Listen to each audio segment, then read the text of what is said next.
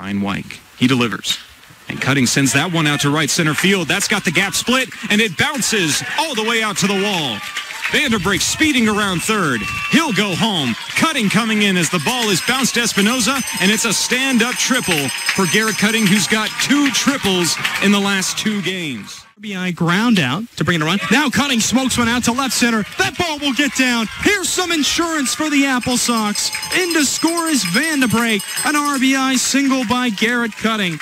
And they just opened the lid on this ball game. The Apple Sox have scored in each of the last 4 innings.